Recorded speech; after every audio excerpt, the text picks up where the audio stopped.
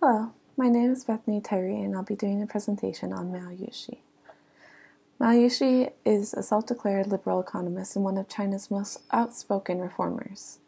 Yushi is known by a traitor to some, but also a national hero. It really depends on how you view his standings and his critiques in his papers and writings.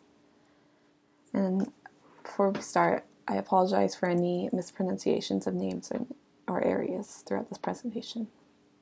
Mao Yushi was born in Beijing in 1929. He was born to a railway engineer, so when he went to college he studied mechanical engineering and later became a railway engineer himself. As he continued on in his life, he was sent to a labor reform camp because he was a rightist. He was subject to abuse during the Cultural Revolution and the Cultural Movement. The Cultural Movement was set into motion and enforced the communist ideology, and when Mao Yushi didn't agree to it, he did not bend. Later on, when he got out of the camp, he was influenced to look into economics.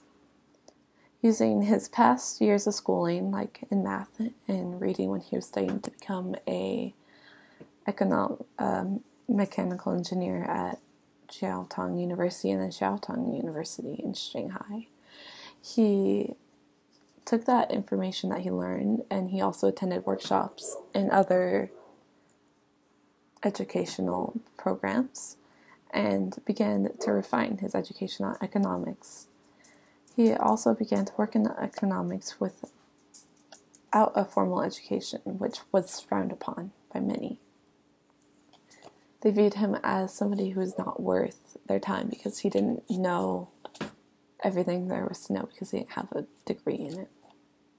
But that didn't ever stop Mao Yushi. He continued to post his works and has published many papers and essays enforcing his ideas of what the economy should look like, as well as he continues to run a blog that posts every so often about how he views the economy should be.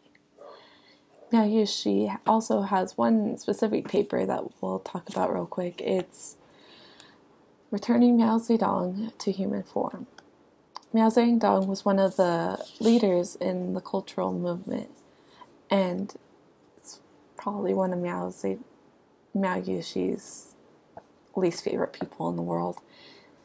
Mao Yushi doesn't agree to Mao Zedong's doings and thinks that they're wronging everybody. So his paper actually got removed from online websites because it was an act of being a traitor. But he hasn't stopped writing, so that's good. And also his writings can still be found everywhere despite them being taken down. He was also one of the main signers of an open letter demanding the release of the economic impact assessment of the Nuzheng hydroelectric project. He thought that it was wrong and the project was suspended until a scaled down plan was adopted. Mao Yushi is known for his controversial remarks that not everybody agrees with, making him either a traitor or national treasure. He founded the Universal Institute of Economics, and he is now an honorary chairman of there. He set up a fund for Long Tucon that offered interest-free loans for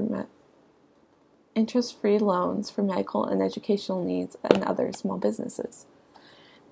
Mao was also a prominent critic of the Three Gorges Dam. He argued that the project was unjustified and without regard to expert objections, and that in all it was serving few's interest rather than millions of people's welfare. And they actually are working on it, but I think it's going good for Mao Yushi. Mao Yushi is a good representation of what we have learned in economics this semester, as well as what we learned in government class last semester. He represents some key aspects. In Chapter 5, we learned that people's hatred toward risk and how it affects the economy. with a communist, you don't really have any risk in the economy because it's all his decision and not really anybody else's. But Mao Yushi is still fighting against it. In Chapter 9, we discuss decision making and how it shows here that Yushi's decisions affect others as well, even if he just writes them on a piece of paper. And there's many more I could go on about, but it seems I'm running out of time. So all in all, Mao Yushi is a grand example of how macroeconomics that we learned in our textbook translate to real-life economics. Thank you, and my works cited are right here. Bye. Thank you.